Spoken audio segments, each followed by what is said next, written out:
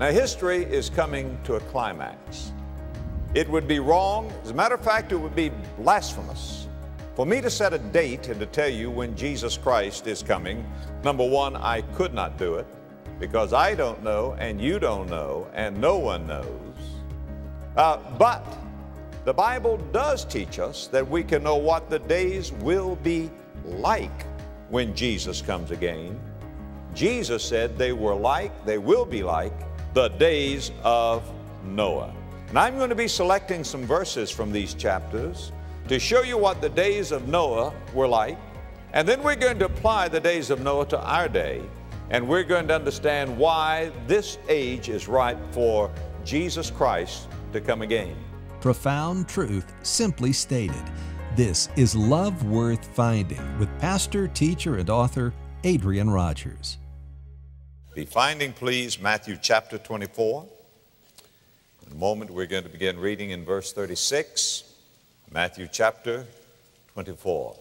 I'm told that a man asked another man on the street, "Do you know what the two biggest problems in the world are today?" The man said, "I don't know and I don't care." He said, "You have them both." The two great problems in the world today are what? Ignorance and indifference. Now, there's some things that we should not be ignorant of and dare not be indifferent to. And that is the second coming of Jesus Christ, the end of this age as we know it. And I want to speak to you on that subject today, and we're going to call the message, The Days of Noah. Now, history is coming to a climax. It would be wrong, as a matter of fact, it would be blasphemous for me to set a date and to tell you when Jesus Christ is coming. Number one, I could not do it because I don't know and you don't know and no one knows. But the Bible does teach us that we can know what the days will be like when Jesus comes again. Jesus said they will be like the days of Noah. Read with me Matthew 24 and begin in verse 36. Jesus speaking of that time. Well, let's back up to verse 35. Heaven and earth shall pass away, but my words shall not pass away.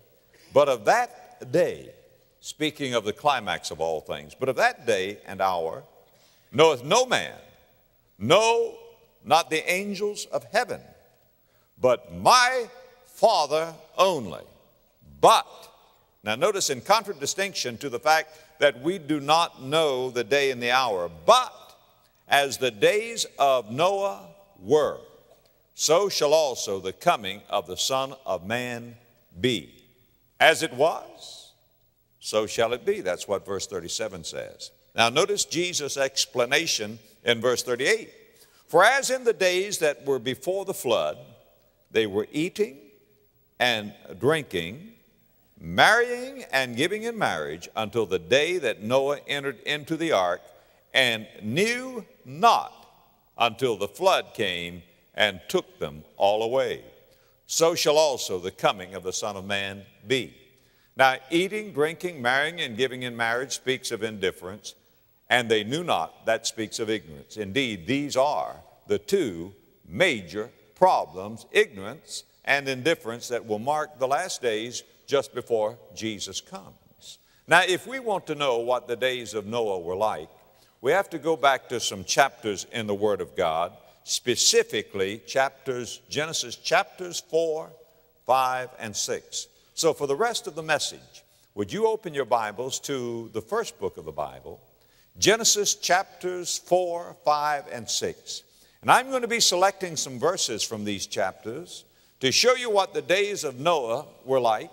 And then we're going to apply the days of Noah to our day. And we're going to understand why this age is ripe for Jesus Christ to come again. I have picked out of these chapters 7 signs, 7 marks of the days of Noah.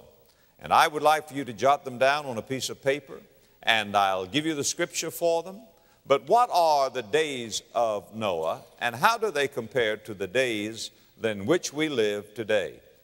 First of these 7 signs is this: the days of Noah were days of secular philosophy. They were days of secular philosophy. Genesis chapter 6, verses 5 and 6. The Bible says, "And God saw that the wickedness of man was great in the earth." Now watch this next phrase.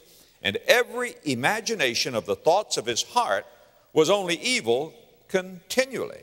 And it repented the Lord that he had made man on the earth, and it grieved him at his heart." Now look at the word imaginations. The word imaginations, Dr. John Phillips has told us, comes from a Hebrew root that means to fashion as a potter. Actually, they were trying to mold society by philosophy. And here's what Dr. Phillips says: "Men fashioned wicked philosophies, espoused filthy causes, made fashionable vile sins, and endeavored to pour society into their mold." Now, New Age philosophies today are rampant. What were the days of Noah like? Number one, they were days of secular philosophy. That cuts across the board in America and in the world today. The second mark of Noah's day, not only secular philosophy, but scientific progress.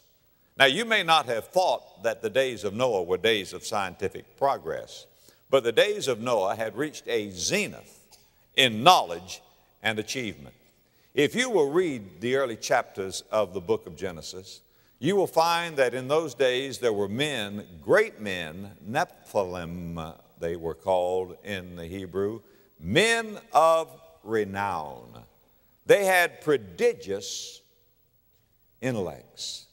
And many of you may think that back in those days they were plowing with sticks and that they did not understand. But no, this was a day of great scientific achievement, maybe in many ways greater than our day and in our age. For example, they had great cities. Look in Genesis chapter 4, verse 17. "And Cain knew his wife, and she conceived and bare Enoch, and he builded a city." Now, not just a village, but here is a metroplex, a metropolitan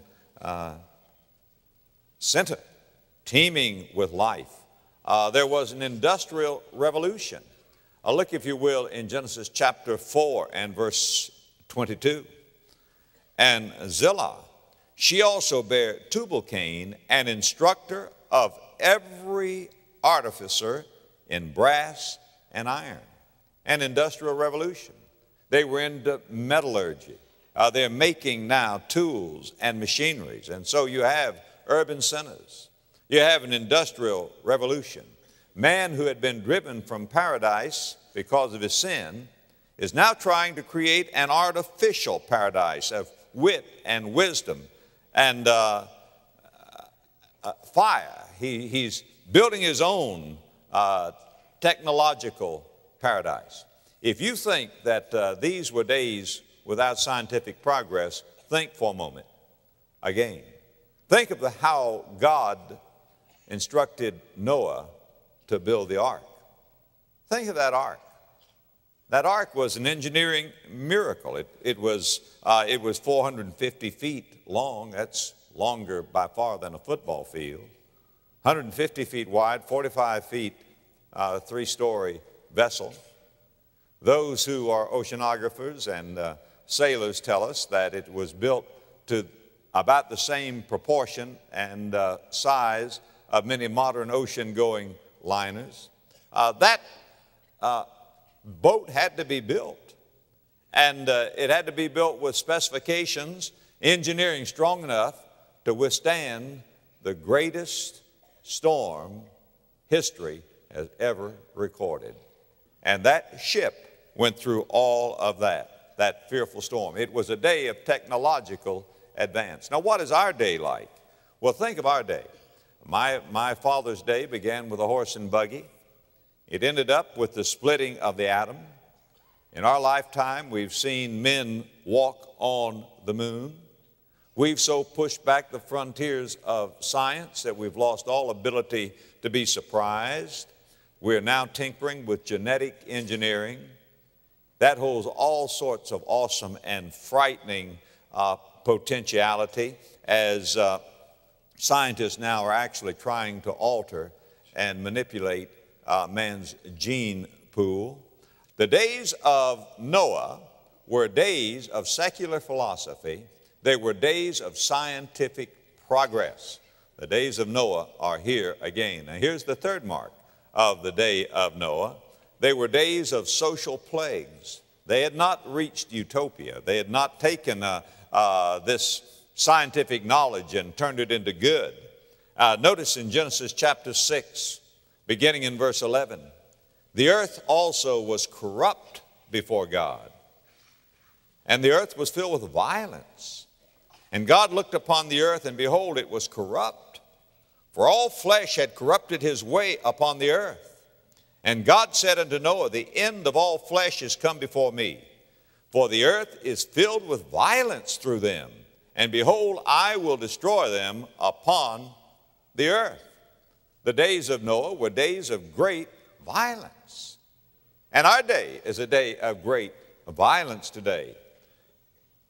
In my lifetime, I have seen wars after wars after wars. Some of you have lived through 2 world wars, World War I and World War II.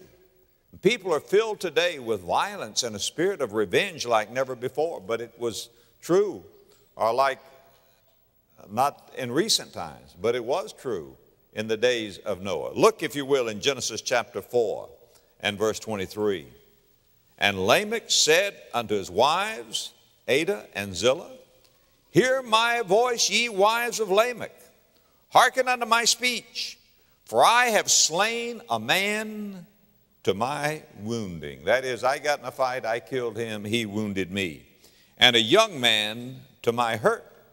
If Cain shall be avenged sevenfold, truly Lamech 70 and sevenfold. Here was a man who was eaten up with a spirit of revenge. And he's picked out and put in the Bible as typical of many who are so filled with the spirit of violence and revenge. What were the days of Noah like? They were days of social plagues. God says the world has become corrupt.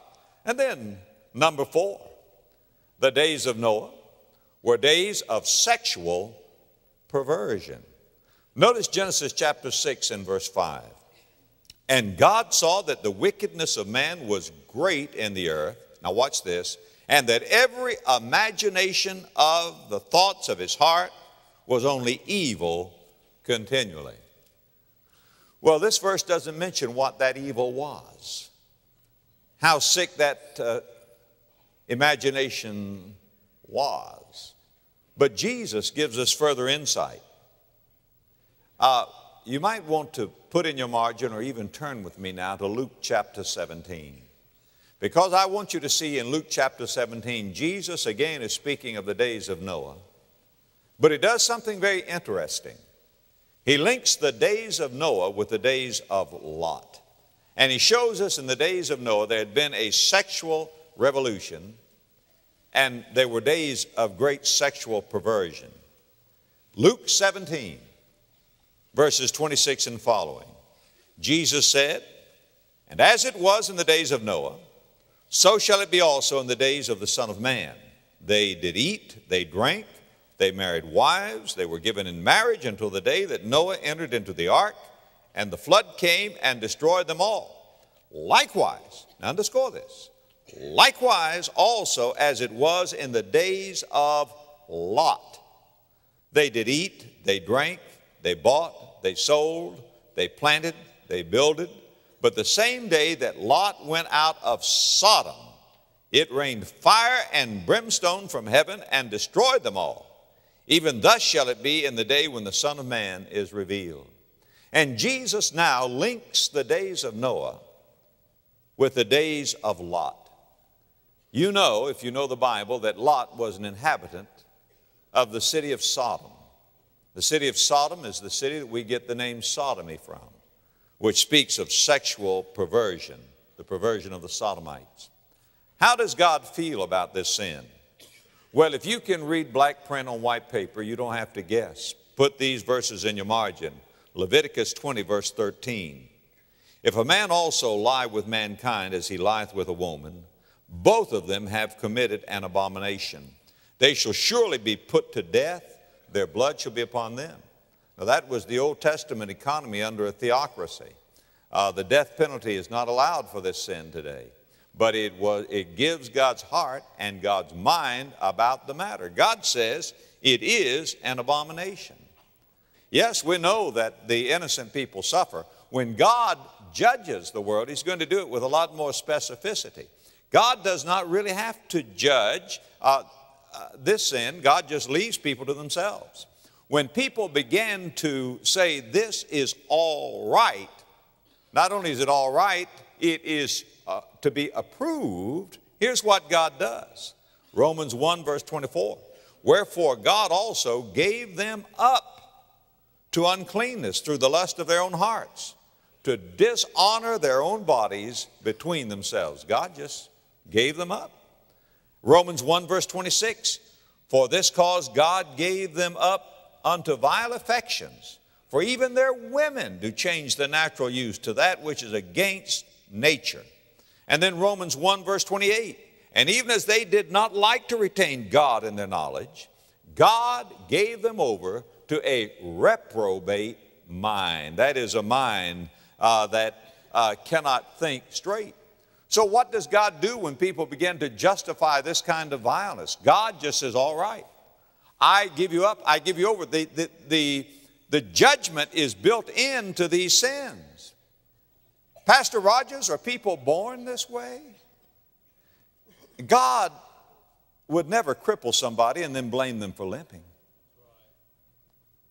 Well, you say, but where do these urges come from? They come out of the heart, which is wicked and sinful.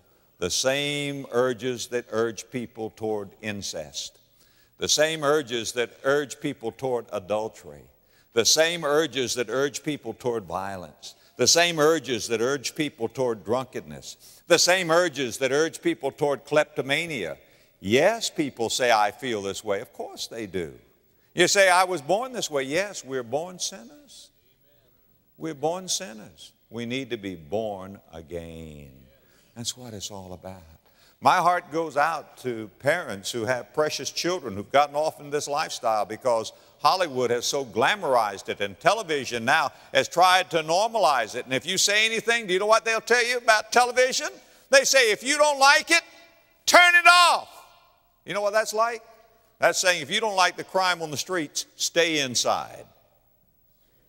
That's saying like if you don't like the pollution in the air, don't breathe. Friend, the streets belong to us, the air belongs to us, and the airwaves belong to us.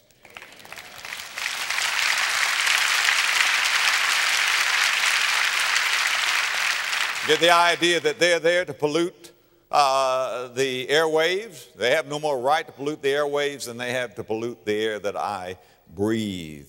But what has happened in Noah's day? God said, look, Jesus said, as it was in the days of Lot, it's going to be in those days when I come again. And this sin had been made fashionable. Now let me give you the next mark of Noah's day. They were days of selfish prosperity. Selfish prosperity. Some think that surely God must be pleased with America because of the prosperity that we have in this nation. But not every place is prosperous. America is prosperous, but not every place is prosperous. America is an island of prosperity and perversion ensconced in an ocean of need. It was exactly the same in the days of Lot and in the days of Noah. Put this scripture down, Ezekiel chapter 16, beginning in verse 49. Ezekiel says to Israel, behold, this was the iniquity of thy sister Sodom. Pride, fullness of bread, and abundance of idleness was in her and in her daughters. Neither did she strengthen the hand of the poor and needy. And they were haughty and committed abomination before me. Therefore I took them away as I saw good. Now notice how it describes Sodom. They were proud. I mean, sin that used to cower and hide now struts. But he says, not only pride, but fullness of bread. They had more than they needed, and abundance of idleness. They had a short work week, hardly needed to work at all in Sodom. But the Bible teaches that at the very zenith, the very height of their prosperity is when the fire and the brimstone came, and God left Sodom with its smoking ruins. May I tell you something, friend? God wants me to tell you not to let a soaring economy lull you to sleep and think that everything is all right. It is not. It is not. As it was in the days of Noah, as it was in the days of Lot, so shall it be. Now let me give you the sixth mark of Noah's day, as it was in the days of Noah. Those were days of solemn preaching. God never sends judgment without first sending warning. In Genesis chapter 6 and verse 13, and God said unto Noah, the end of all flesh is come before me, for the earth is filled with violence through them, and behold, I will destroy them with the earth. God sent a preemptive warning. Before God sends judgment, God always sends warning. Noah not only built the ark, he preached. Put in your margin 2 Peter chapter 2 and verse 5. The Bible says, and God spared not the old world, but saved Noah, the eighth person. Now listen to this next phrase. A preacher of righteousness. Noah was a preacher. He preached with the wrath of God in the foreground and the ring of hammers in the background. Our generation has been warned. There has been so much faithful preaching, and the last days are days that are going to be marked by solemn preaching. Noah was a preacher of righteousness, and God sent me here to warn you that the days of Noah are upon us. Now the last of these signs, of these 7 signs, they were days of sudden panic. Sudden panic. Just when everything seemed to be going fine. Jesus said eating, drinking, marrying, and giving in marriage. That is, the round of life went on. But Genesis chapter 6 verse 17, and behold, I, even I, do bring a flood of waters upon the earth to destroy all flesh upon the earth. Now, folks, I don't know how that day began. Maybe that day was bright and fair. Maybe the clouds began to gather. I don't know what happened. But I know that it came suddenly, it came cataclysmically. Perhaps the wind picked up and began to moan like a funeral dirge across the earth. And then God had said to Noah, Noah, come thou and thy family into the ark. And God brought Noah into the ark, and God shut the door, and God shut Noah in, and God shut others out, and God shut the water out. Suddenly the earth rocks. The heavens open, and the sluice gates of heaven began to pour great floods of water, and water belches out of this earth, and the water begins to rise. And those who've been laughing at Noah and those who've been mocking Noah now begin to wonder, what is this? There's some indication that up until this time it had not rained, but that the earth was moisturized by a vapor, a canopy of vapor that came.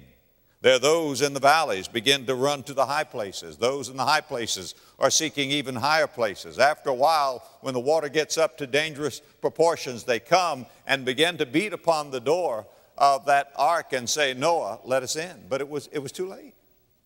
God had shut the door, and God shut the water out, and God shut these people out who laughed and mocked and scoffed, and God shut his people in. When Noah drove that last nail into the ark, he may have had nothing left, but when he came out of the ark, he had inherited the earth. He went in a minority, he came out a majority. I'm telling you, folks, it pays to serve Jesus. And if you're not saved, you need to get saved. I mean saved, not just be a church member. You need to be born again. Jesus is the ark of safety. And if you'll put your faith in him, he'll save you. Jesus may come this afternoon, as it was in the days of Noah. So shall it be. Eating, drinking, marrying, giving in marriage. And then the day came. Would you bow your heads in prayer?